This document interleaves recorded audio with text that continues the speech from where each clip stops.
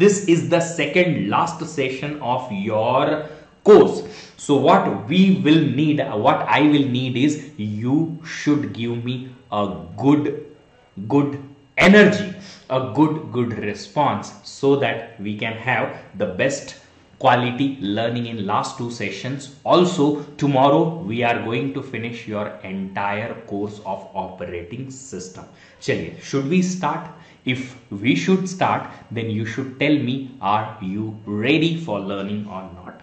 Tell me you are learning, ready for the learning. Type down in the comment box and we will start the session. Bolo bolo bolo jaldi bolo bhaiya bolo. Okay, so if you are ready, let's begin the session. So we were talking about files and their storage.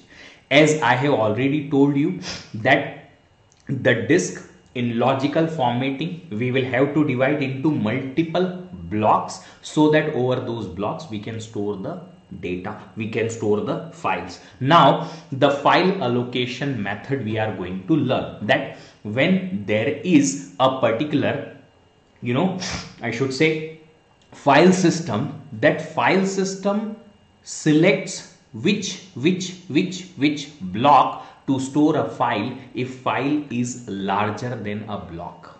Suppose a block is 1 kilobyte but file size is 4 kilobyte. 4 blocks are needed to store the file. Yes, to store 4 blocks. What 4 blocks to be needed? Which 4 blocks are used to store this particular file?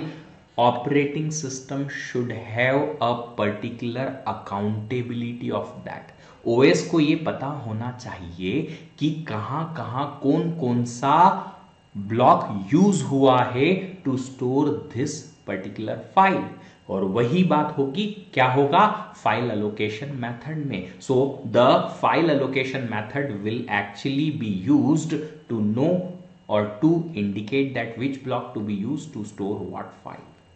Okay, now see, before we start, let me just ask you a very simple question. Suppose a disk block can be given an address using 14 bits. Okay, and each block size is 1 kilobyte. Then what can be the maximum size of a file? Maximum size of a file can be entire disk. My entire disk can be used to store the file. Yes or no? Yes. So what can be the size of disk here? What can be the size of disk? If 14 bits are required to addressing or to address the block, how many number of block we can have total? Maximum 2 power 14. Each block size is 1 kilobyte. Hence maximum size of file is equal to size of disk, and that is equal to 2 power 14 number of blocks. Each block size is 1 kilobyte, becomes 2 power 24, which is nothing but 16 megabyte. Are you agree with this point? क्या आप लोग इस point से agree हैं? Yup. Okay.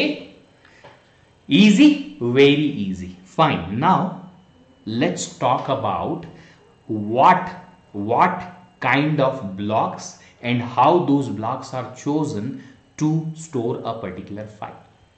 So the very first thing we are going to know is there are 3 types of file allocation method. The first one is contiguous allocation, second is linked allocation, third one is indexed allocation. Okay, so what is contiguous allocation? Before that, we will have to assume certain circumstances. So look at this. I have considered that there is a disk. In that particular disk, I do have 16 number of blocks. I have given them numbering 1 to 16 for my regular understanding. Okay, now in this disk, when we have 16 number of blocks, if operating system will have to save a file, that particular file should be stored on contiguous blocks. So let's say there is a file, that particular file needs 3 blocks. How many blocks? 3 blocks. And operating system decided that okay, I do have 3 blocks consecutively starting from 3, or let's say starting from 4. Then operating system will have to maintain a table. That table we will call as file allocation table. क्या बोलेंगे इसे? File allocation table.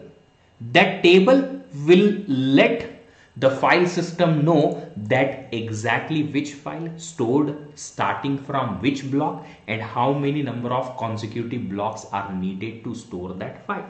तो ये जो हमारा file allocation table है, in that file allocation table what kind of entries will be there?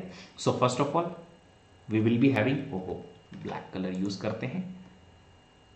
File name,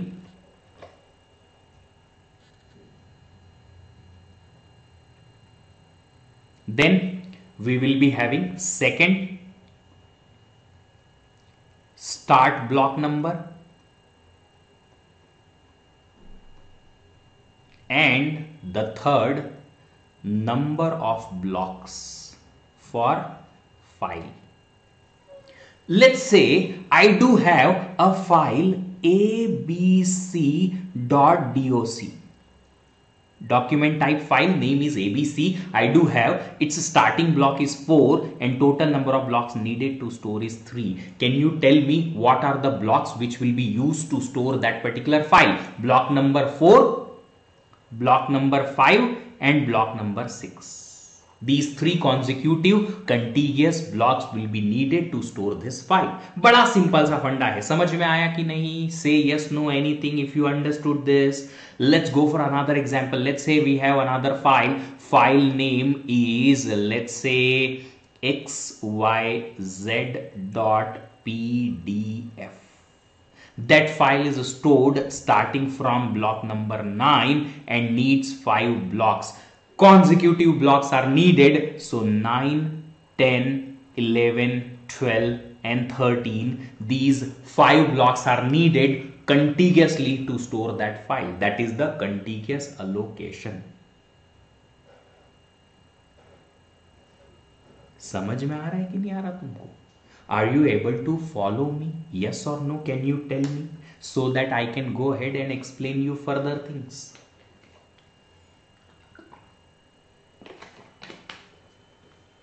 Okay, so if you got this, let's go ahead and let's try to understand few more things.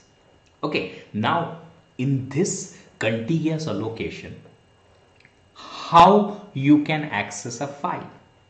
If I am saying I want to access the file second block, can you access the file ka second block directly? Yes. First block is at 4, then second block directly you can access 5th. If I am saying that xyz.pdf ka third block I want, if first block is at 9, second should be at 10th, third will be at 11th, directly I can go with a simple calculation that third block will be the 11th block. I'll go to the 11th block, I can access the content directly. Can I access randomly directly any block? Yes, I can calculate that which particular block you need. Third one, okay, third one will be starting from 9, third one will be 11th. You want fifth one, okay, starting from 9, fifth one will be 13. I can access it directly, yes. And of course, I can access it sequentially also. How?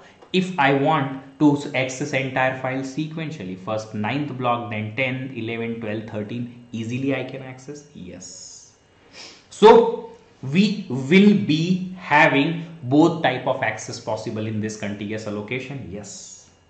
But there is a problem. Problem is, let's say this document file you have opened, okay, and after that you are changing the file size just because you are typing something more in this. You are typing, you have increased the size. Now this file needs 3 more blocks to be stored. 3 more blocks. Do we have 3 more blocks consecutively after 6? 4, 5, 6, fine. 3 more blocks you need. Do we have 3 more blocks? Yes or no? No, we don't have 3 more blocks. So, the problem in contiguous allocation is if file size increases, then this contiguous allocation will not be good, will not be so flexible.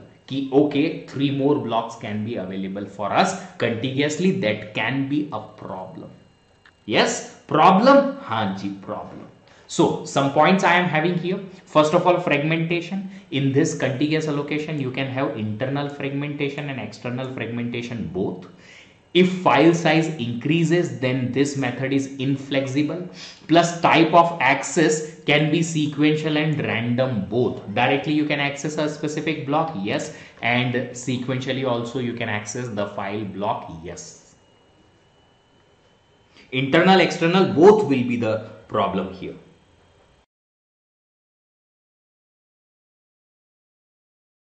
It's time to experience something glorious. Unacademy Combat. Compete, crack, conquer. A challenging gate contest engineered to give you an experience like none other.